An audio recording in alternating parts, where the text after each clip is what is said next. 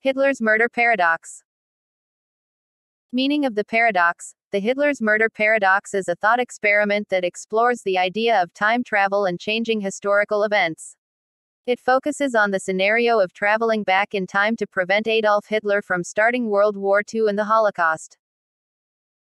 The paradox arises because if someone successfully goes back in time and kills Hitler, it would eliminate the reasons for time travel in the first place. This creates a contradiction because if there was no World War II, there would be no reason to travel back in time to prevent it, and therefore Hitler's murder would never occur. Answer of the paradox. The answer to the Hitler's murder paradox is still a topic of debate and speculation. One possible solution is the idea of parallel universes. According to this theory, when someone travels back in time and kills Hitler, they are actually entering a parallel universe where the events unfold differently.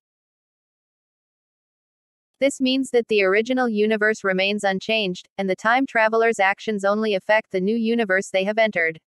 Another perspective is that any changes made in the past would create a separate timeline or alternate reality, while the original timeline continues unaffected. This means that while Hitler's murder might occur in the alternate timeline, it doesn't erase his existence in the original timeline. Ultimately, the paradox highlights the complexities and mysteries surrounding the concept of time travel and the potential consequences of altering significant historical events.